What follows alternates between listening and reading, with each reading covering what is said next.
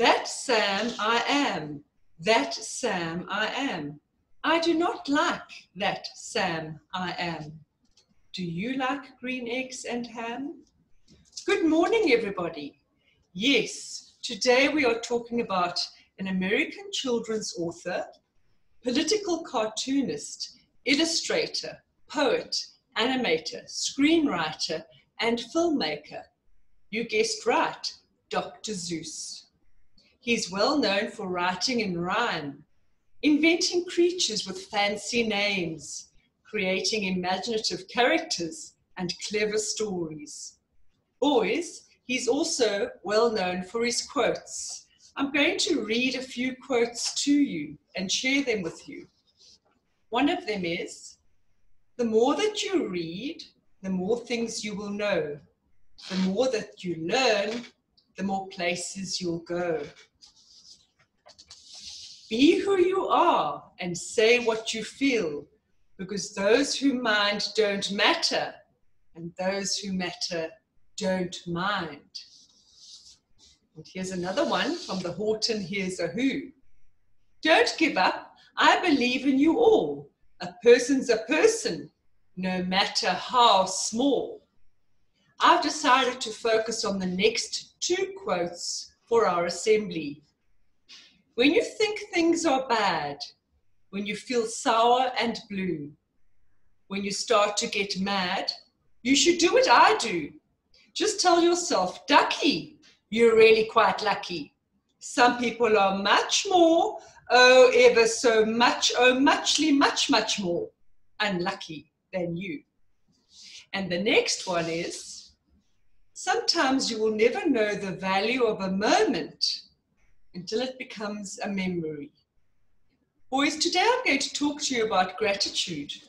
During this time of the COVID-19 pandemic, it's very easy for all of us, including us adults and teachers, to become quite grumpy. We feel that we can't have braais with family and friends or socialize. We feel sorry for ourselves that we can't go on play dates or travel and go on wonderful holidays, go to the beach or go to the bush. But during this time, there are many other things that we have forgotten to be grateful for. Have you woken up and heard the beautiful birds still singing? Have you thought about the wonderful time that you spent with your families? The winter sun, our seasons, our beautiful school, the helpers at our school, our beautiful homes, our parents who love us, and our lovely wholesome meals we have at home.